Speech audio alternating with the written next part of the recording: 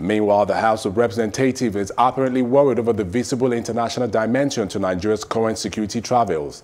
The chairman of the House Committee on Defense, Honorable Jimmy Benson, after a brief session with the nation's security chiefs, the Inspector General of Police and the Minister of Defense in Abuja, says a more holistic approach is needed to address the nation's insecurity challenges. Actually, another one of those meetings, engagements, which we say is going to be continuous.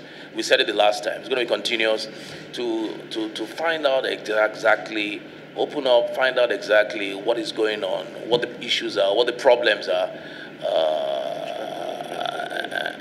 and hopefully, get some commitments from you.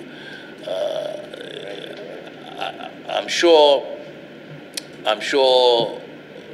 moving forward, things are going to get better. We know what the basic issues are. There's funding, there's equipment, there's recruitment of personnel, but I'm sure there are other things that will not be said, in full view of the cameras.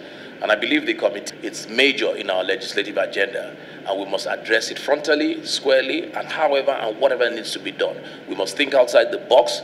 We must take the battle to these criminals. Military issues are not things we should be discussing in public, but they raised a lot of issues that we must all sit down as Nigerians to discuss. One of it I can mention is there's probably an international dimension to what we see.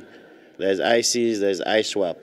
So those are things that we need to discuss in a very, very classified manner. Sacking service chiefs is not, we can suggest, but it is a function of the Commander-in-Chief of the Armed Forces. The buck stops at